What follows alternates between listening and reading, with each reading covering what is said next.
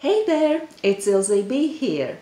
I am making this small video to tell you about the blog post that I wrote about Latvian beliefs, traditions and superstitions that are related to this time of the year, namely the Easter time or the spring equinox time.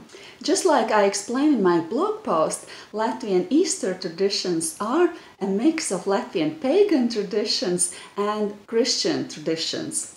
Christianity was brought to Latvia, or the area that is Latvia nowadays, in the 12th to 13th century by German crusaders and tradespeople. They were Catholics, and thus those are very old traditions, and they are even incorporated in Latvian folklore. So Latvian folklore is a mix of pagan traditions and Christian traditions.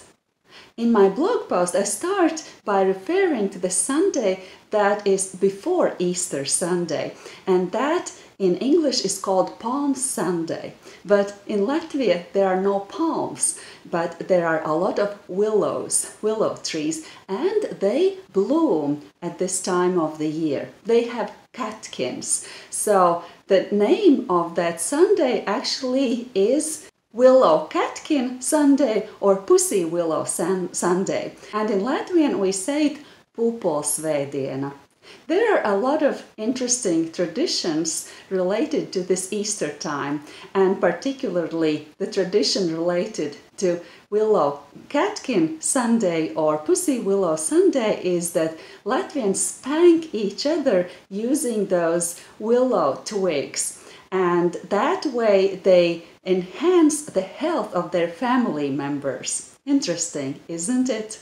The other days that I referred to in my blog post are Maundy Thursday, Good Friday, Holy Saturday, and Easter Sunday, but in Latvian we call them differently. For instance, in Latvian we don't say Maundy Thursday, but we say Green Thursday, and in Latvian that is Zaļā Ceturtdiena.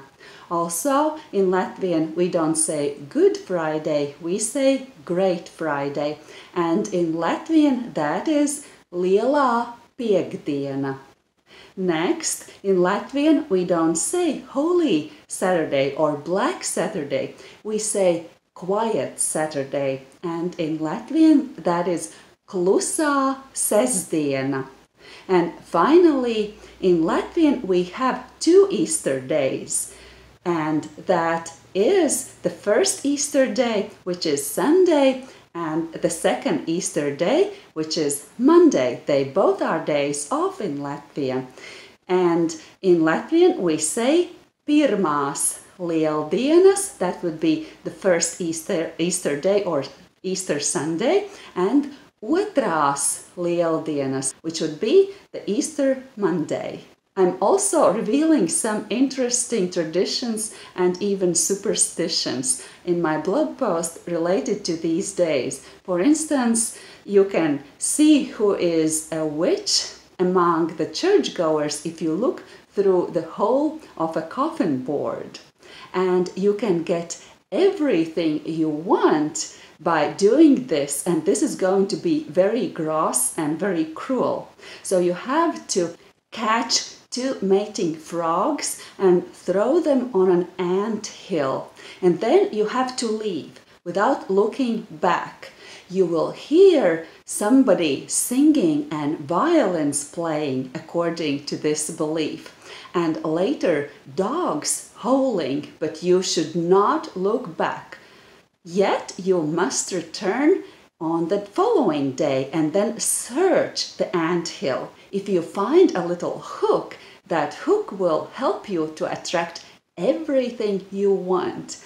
And if you find a little crutch, that crutch will help you to push away everything that you want to be pushed away from you. But if you want to learn more, go to my blog post and read about Easter traditions. Also, I encourage you to subscribe to receive my emails, because every now and then I send out informative and useful tips about Latvian traditions and about how to learn Latvian. And then you will see my email. You can respond to me and ask me questions. I read all emails and I try to answer all relevant questions so that everybody else also learns about those things that you are interested in. But now I'll say bye-bye, ata, till the next time.